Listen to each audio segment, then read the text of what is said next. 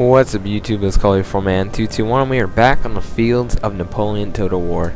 I command the French, and my opponent also commands the French, so this is going to be a little bit confusing. Now, the rules were no rockets, and my opponent actually only speaks French. So, I didn't know that, so he's basically cheated. Hardcore. You hear how loud those things are, like it's the 4th of July. Anyway, he's trying to take down my general, and I'm going to be running my general all around here, and he's eventually going to get killed. But I'm basically moving up my army, because I thought we were going to have a fun position, but then when I saw his rockets coming... Anyway, I want to explain my army. I've got 5 Voltigeurs. Pretty sure that's how you pronounce them. I've got 2 Fusiliers on this flank. A couple more Fusiliers, so 4. And, okay. So, I've got... Yeah, it looks like 5 Fusiliers. Then we've got these 2 very elite units, the Young Guard. And these are a little bit cheaper than the Old Guard, but still very good units. Then I've got a... That's just Fusilier. Here we go. We got the Brave, the 18th Regiment of Fusiliers, so they're actually pretty awesome. And then I've got my artillery, 2 Artillerie à cheval. And then I've got a Polish Legion. Do I have 2 Polish Legions? That would be, yes, I got 2 Polish Legions, and here's how they look. They look pretty sweet, actually. I like their white graduation gown cap things. Anyway, I've also got a 7th Regiment of Lancers. I've got a Dragoon and another Dragoon unit. Now, he's focusing all his fire on my cavalry right now. So I'm desperately trying to take out these. My horses were kind of dumb, and they decided to run right on this side, and his guard, Cheshire al Cheval, shot me. So this is a charge I'm hoping will kill some of his rockets. And he's also got some grenadiers. I believe he's using like the standard army. Anyway, we're going to get in here, and I was watching this battle at the exact moment, desperately trying to rout these units. They're down to 10. My guys are wavering. Now they're confident. Can we kill this horrible crew? And for some reason, the bar's all out of whack because he brought rockets, and it's giving me this huge advantage over him. I basically, I may have lost all my cavalry, and I'm trying to do something cheeky here. I'm actually trying to bring my cavalry out and attack this gen, but yeah, they lost. So I'm bringing up my troops into position. We have 1 rocket down. And you are not gonna. You're gonna see all the sacrifice that I take to kill this 1 rocket. And then we played. I feel like I'm gonna show you a little bit of excerpt from the next battle. We played the next battle. I realized I started speaking to him, and I started writing in English to him. He cheated and stuff, like not complaining really badly, but saying he cheated. And so I've still got my artillery, and they are targeting around here. Grenadiers and his Cheshires. Now, the difference to 2 skirmishing units are the Cheshires, which have 90 men but only 40 accuracy, and then they got the Voltigeurs, which are this unit, and they are actually light infantry also, but these guys have 60 accuracy. So I've just got to take his 1 Cheshire out. So we've got 30 less men but 20% more accuracy, so more shots on target. And I realized I was kind of making a mistake. I brought my infantry right on top of each other, so that really wasn't too smart. And then I'm making some mistakes, and he's going to get all these shots on me. And this flank is going to be critical, because I know if I can get this flank down, I'll start wrapping up. And I was watching over here. He actually charged his Dutch Guard Lancers and is going to take out my skirmishers here. Meanwhile, I've got my Polish guys formed into a square in the woods, and his Dutch Guard Lancers are shooting at them. Now, I really wanted to be France. I've got a Total War tournament coming up that I'm hosting with 8 players. We got, I'm not going to name them right now, but basically I've got my whole bracket set up, and it's going to be really fun. So it's going to be next weekend, the weekend of the January 20th. And I'm doing this commentary right now because it's halftime at the playoff game of the Patriots and the Broncos. I'm pretty pleased with it right now. It's 35-7. So Tom Brady did a really a sneaky thing. I don't know if you guys really care, but don't be hating on me if you're like not a Patriots fan. But you know, they seem to be a really solid team. So once again, I'm going to lose another skirmisher. And I'm having trouble controlling my guys because they're not walking, and he has these guard lancers, and they cost like about $1,000. You should not have them get. I mean, you maybe took out a bolted gear unit, but I mean, look, we're just pouring the fire down on him. And you know what? These guys are running away, and they're shattered, and they deserve to be shot because cowards deserve to get shot. So we absolutely destroyed that. And by the way, once you bring your rockets up, they I'm sending another unit in, so this one unit is actually doing pretty well. Let's see, nothing really over here. I saw my guys in square. He still got some guard Cheshires, and he brought a ton of guard units. He brought some really good cavalry. But his infantry body, he has like 2 skirmishers and then tons of fusiliers. And yeah, so I got this great idea to bring up my last skirmisher unit and some fusiliers of the line to help. And then I'm also transferring my young guard to the left flank, and the young guard will walk, so they're still fresh, while my fusiliers are very tired because I was running them all over the map. Yeah, and then I basically got some more fusiliers in the woods, and eventually I'm going to transfer my whole army over to this flank, and it's going to be very cool.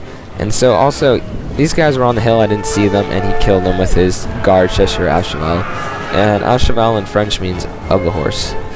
So yeah, French guards, that's my name on Steam, actually speaks a little bit of French. So I definitely want to give you some sweet close-ups because I just put my graphics on. It turns out they were medium, and I actually put them on very high for this because my computer can definitely handle it. Let's go to the French lines. It's amazing that 78 guys can hold off so many of my troops. Every time you see the ground shake, that's his rockets going shooting off. And then, you know, I just decided, you know what, I'm probably going to lose these guys, so I'm just going to try to bayonet charge this rocket. But our morale's not too good right now. And then I've been shooting at his line because we have 20 more yards on the French troops. I think I should be showing my bayonet charge. But we're going to see if it's successful or not. Here's what the rockets look like shooting up close. They got there like a millisecond too late. And I got really mad. They were right there, and they withdrew like that. It really frustrated me. And I don't have any cavalry, so I can't charge them. That would have been perfect. I'm not really watching on this side of the battlefield, to be honest. And then he's starting to target my my awesome my cavalry horse troops. And I've been running my general back and forth, and he finally died because he was running back here, dodging rockets. You know, look how turned up the ground is. And he sent his guard Dutch Lancers, and I couldn't really do anything about it. And we're about to see 18th century. Oh, who died? Who's running? Oh yeah, and then I tried to attack his, include an attack away on his rockets, but there's this hill in the way. So now I've got no skirmishers, and I'm just down to my young guard. So this is what I want to focus on right now.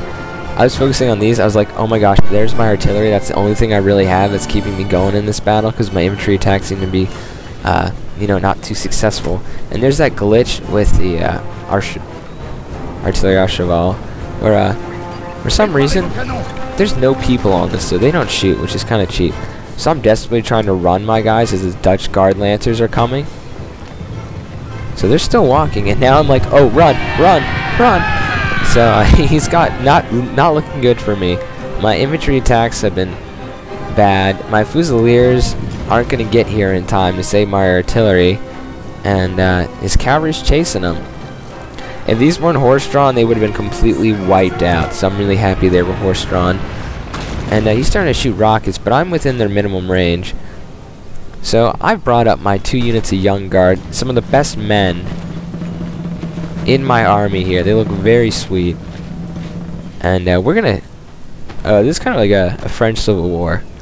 Like, let's just say this is Louis XVII's army, and we're Napoleon's army returning after he got exiled on Elba. That was actually a bonus question in world history a couple years ago. Where was Napoleon first exiled? So here's some awesome shots of my awesome Young Guard. Oh, yeah, so his cavalry, I formed these men in a square to shoot the horses, and his cavalry have been semi-successful. They did rout this unit, but this unit's gone away, And I don't really want to turn around my guys because, you know, we're trying to keep these guys safe. So I'm going to move my artillery over here and get them shooting at his guys. So, you know, the young guard, they just do what they want. They just completely took down these Voltigeurs that were... so he's going to break off a unit, and this is what you do not want to do. Just break off one unit of your army. Now, my opponent didn't sit there the whole time and camp with his rockets. He could have, you know, not been cheap. I just wish... I eventually got my Google Translate out on my iPhone and started speaking to him in French, which I don't really speak. I learned a couple words here and there. And as you can see, he's actually targeting my Fusiliers, but it's not going to do anything. So I've got the Brave coming in, some Polish Legion, some Polish Legion in the back, and some Fusiliers. So this is my whole army here. If he wanted to attack, which he doesn't, he's like doing these bonsai charges. Could have actually taken him out. And these guys are actually going to get to the lines. So, by the way, on the mini-map, I'm the blue one if you want to ever get a little bit lost. Basically, my whole army's here, and his whole army stretched down there. It's not doing anything. I'm bringing these guys here, and he's sending another bonsai charge of Fusiliers. But you know what? If you're a Fusilier, you do not want to be fighting the young guard. If I not brought 5 units of guards, well, I guess the old guards are technically guards. Polish Legion is kind of in between. And then the 18th Regiment, you know. Anyway, these guys, you know, they were tired. No, they actually weren't tired. They just had really bad morale. And as you can see, there's one of my... Actually, that's not one of... That's one of his guys. See how he's running? So I'm just kind of reshuffling my army. I'm starting to spread out my guys in long, thin lines because the more of them can shoot. And I'm getting kind of nervous here because I'm not sure how much ammunition we all have. And we're shooting at the shattered units, so that's not really going to help. Yeah, so let's gonna fast forward here because nothing's really... Oh, wait, we're not gonna fast forward. Something good's gonna happen. I bring my artillery up, and guess what I'm targeting? His general unit, and there he goes! Bam! You kill my general, I kill yours, Cobra. Right there. Where's the general? Is that the general? Oh, hello, Mr. General. So you get when you command a camping army. Killed on the grass. Anyway, so that made... I literally, like, jumped out of my chair like, that's what you get. So, I've got my 2 Polish Legion here. I'm kind of guarding this pass. I'm using the terrain to my advantage so he can't outflank me. And then I'm going to bring these units up. Now, I do have a Fusilier here. And these guys are going to... They only got 43 men left. They were right here, where all the bodies are. And so basically, I'm going to have them kind of protect my artillery just in case he has any cav. He has his general's unit, which he's going to try to charge later. And I'm even bringing this unit over to... I'm going to move my guys up to try to get some flanks. And you know, Polish Legion, I like them a lot better than the Swiss Foot because these are just quality units here. And they look cool. So, one thing this guy, like... He wasn't very... I don't know how to say it. He wasn't... I think he was a little bit afraid to attack because he camped. And the fact is that he really doesn't really understand that... I just said really twice, but he doesn't understand that hitting his flanks is how I'm gonna... He has so many more infantry than I do. And if he just attacked outright with all his troops lined up, he could have killed either one of my wings, especially this wing. But, you know, when you camp, you can be attacked by maneuver. And I immediately packed up my artillery, seeing his cav coming. And I'm going to bring these guys right in front of the way. So these guys are kind of be like, let's call them the cannon fodder guys who are protecting the cannons. And they can't form a square. So these guys kind of ran and got whacked. And they ran to some of my young guard. And that would rout his general. And they were going for my artillery. So I'm going to bring my artillery back up onto the ridge here. Have a nice clear line of those French troops in the distance. I'm using N, by the way, to do this cinematic zoom. And yeah, Napoleon looks great, doesn't it? Meanwhile, he's piecing. He's like kind of confused. He's not sure exactly what to do to meet these threats. And you know, my Polish Legion, very good accuracy, about 50 accuracy. And you know, we're just gonna pick these units off one by one from the flank. Now he's being smart. He is turning his troops this way. And I'm kind of not sure. I like this crossfire because any unit here is going to get shot by 3 units. But I am going to move my troops. So I'm basically focusing mostly on his Fusiliers. So I'm just going to double speed it. So this is what I'm talking about. He's kind of reshifting his line. But now what I'm doing is when he reshifts his line, I'm going to squeeze in. So I'm going to be attacking this side. He moves it. He seems to be moving in a line fashion. Oh, those guys actually get some really nice shots on my young guard. But they only killed 5 of them because they're in such a loose formation. So here's what I'm talking about. We got these guys on the flank here. And look, he's going to reshift his line like this. And he's going to come right into my line with my Polish Legion troops here. Gosh, these guys look awesome, don't they? So, if you want to be France, definitely bring some Polish Legion. You can bring up to 4 of these units. So, this line is getting hacked down. And then here, he stopped firing. Now, I know we weren't out of range because he shot us back here. Or maybe he's just out of range. I'm going to move up into that fire. And you know what? He has more infantry than I do. He has like 6 units now. So actually, I have 1 more unit of line infantry than he does. Here's my last vaulted gear unit. They're actually shooting. I'm going to bring them up to start bringing some more fire down. But yeah, these guys are just getting picked off from the flanks, and they're not liking that. And he's just sending 1 at a time. He's got some troops in the back. But when you send 1 unit bunched up like this, we've got 3 units, and you know what, we're in single man formation. All 88 of these men here. Okay, actually they're getting shot pretty bad. Okay, 80 something of these men here are all gonna do this, and they're just gonna shoot, and there's gonna be 80 bullets coming at your guys, not to mention these units. So now my lines have kind of merged, and I got my artillery going again. And what I'm doing with my artillery is I'm aiming at these routing units to try to get them to shatter so they won't come back. This was just interesting. So what I'm doing here is I'm doing a screening play like you would in football. I'm having this unit that's really demoralized and weak. I'm having them run to the side and absorb the fire, but they just lasted a little bit, not long enough. But they made them lose all their things, so they're gonna get some more shots up at my my guard. But these 2 units are inspiring the brave. And you know, we're even maneuvering more, and we've got our infantry here, we got our skirmishers, our other Polish Legion. I mean, we are just shattering his whole left flank. And then on the right flank, we're opening that up with our young guard. You know, these guys only have 40% accuracy, and we have more young guard than they do. They're not going to last a chance. They're not going to stand a chance. So he's got even more units coming in on this side. He's breaking off more of his center. And actually, these guys got on my flank, and that concerned me, so I'm going to withdraw my guys back. Oh, this is a nice hit. Our artillery went right in the middle of those grenadier lines. And don't bring grenadiers.